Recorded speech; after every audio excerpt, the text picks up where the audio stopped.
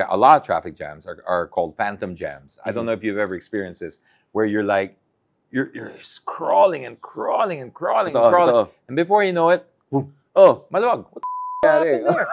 What the hell happened is because maybe two were double parked maybe on this, which created a little bottleneck. And when the people went to the bottleneck, they checked. And it was just that slowdown effect. What I learned from traffic is it has this ripple effect.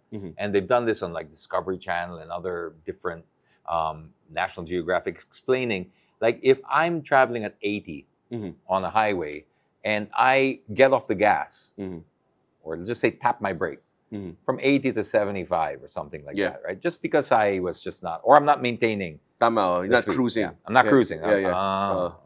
Okay, when the accordion effect or the ripple effect of that is when I do this car does that, it amplifies. So by the time it gets down to like 50 cars back, or depending on the speeds we're talking about, I'm just rough figures, that car 50 cars back is at a full stop. The one causing the jam is going from 80 to 70 or 75. But when you put that accordion effect down, it amplifies and it just keeps building. That's what phantom jam. Wow. So now you can see how much an undisciplined driver can, how much impact they have. Oh my God. You know, like even sometimes it drives me freaking nuts when I'm like, when I see a police vehicle or a police bike or an enforcer bike on the side of the road, like on a lane, where he's standing there doing this. And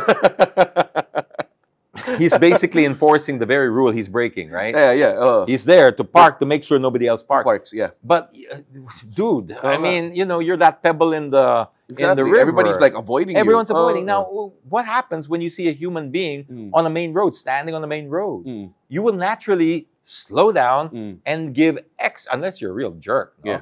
But most human beings would be like, tao yan eh. So you're going to go out wide, and of course, the lane next to you is going to have to, before you know it, that one little enforcer, I'm getting a little passionate here, that one enforcer there has caused so much. About a kilometer down the road, it's people are shooting each other already from anger.